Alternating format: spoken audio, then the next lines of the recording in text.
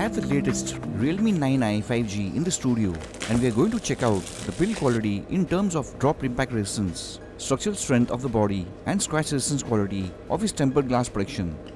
Again, we get the typical yellow themed unboxing experience, quite decent. Also feels great to get all the basic and free stuff inside the box. The free soft case is as usual of good quality with plugs on every port and a very tight fit where you will struggle. The Realme 9i 5G itself is kind of unique, a very shiny, highly reflective plastic design. The Metallica Gold Variant we have here shifts between silver to gold shades in different light angles and is a fingerprint magnet. No real design on the camera unit. The three black rings simply juts out the back, which makes it unique in its own way. Not the strongest feel in my usual trial bend, with a bit of crunch noise. We are quite unsure and nervous about the 9i 5G's actual build quality of its structure. So is the Realme 9i 5G also going to fail the scratch test and join the long line of budget Realme failures including BBK?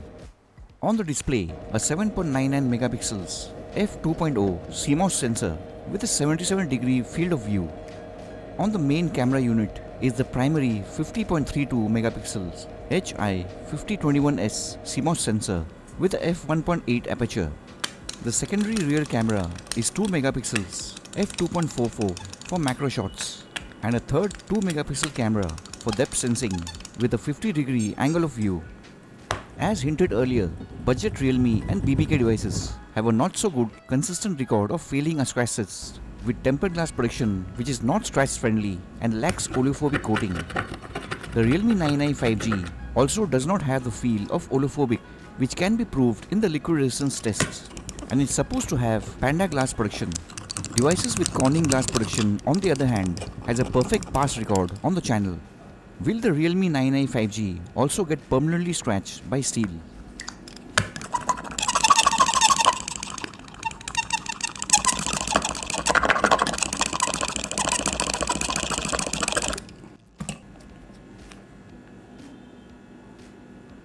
The Realme 9i 5G has suffered from permanent light marks, a scratch test fail as expected, adding to the unfortunate fail list. Let's show you the drop test next from different angles. A couple of low pocket drops and 4 high drops. First pocket drop on the back shiny side.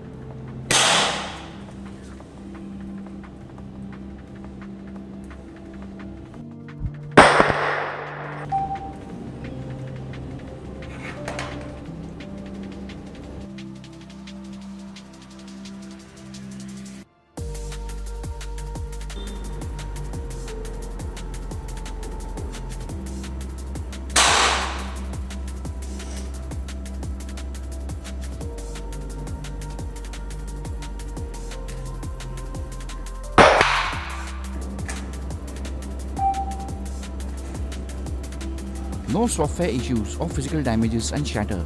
The Realme 9i 5G easily passes both low drops in fail season. Next, first high drop on the bottom side edge.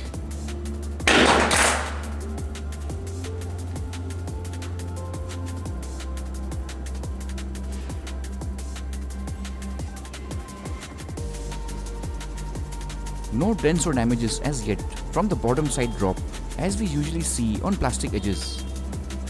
Next, the drop on the top plastic edge.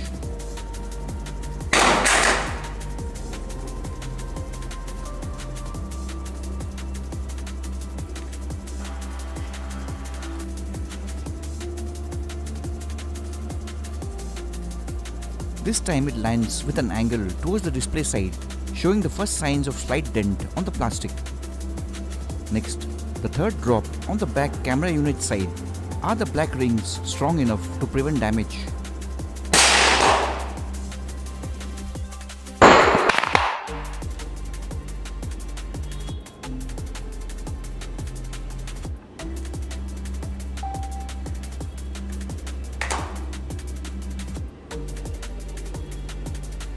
Fortunately, no damages until now.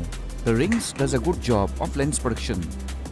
Next, the last drop you've been waiting for on the display screen side. Will the 9i 5G survive fail season?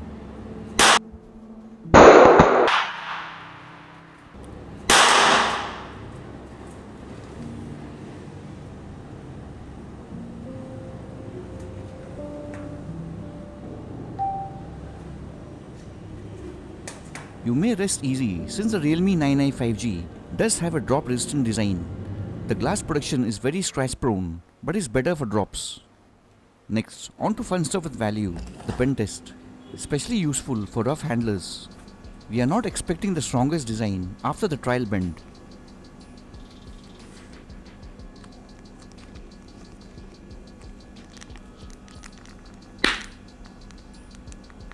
Quite an uncomfortable high degree of bend from the display side and a snapping sound. It reminds us of the failed Realme 9 Pro, which was Realme's first catastrophic failure.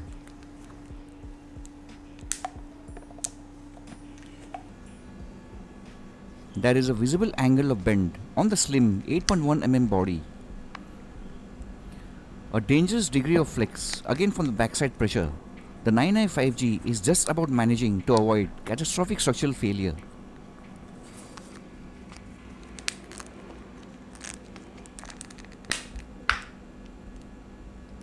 Looking at the ridiculously high degree of bend near the volume rockers, we were simply waiting for the midframe to snap or for display failure, but the plastic structure somehow manages to lock out at the last moment, preventing permanent damages or disfiguration. The Realme 9i 5G just about passes the bend test, unlike the failed Realme 9 Pro,